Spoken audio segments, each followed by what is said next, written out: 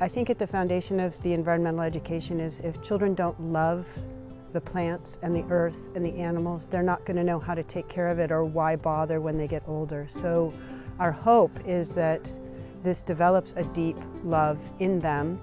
They get to watch the plants that they plant grow. And it's evolved over the course of time to what it is now, and we feel really good about the environmental ed piece, which is what Betsy Ann and I are in charge of, that is for 6th, 7th, and 8th grade students here at the school. 6th grade, we do a lot of work around campus. We're planting a lot of native plants. And then in 7th grade, we study the watershed around here. And in 8th grade, we study the different systems that are in place in our society.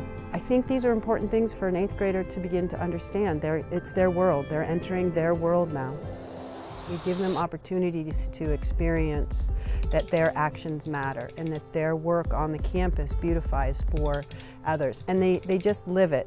I think we're unique. I don't think there's many schools that have this.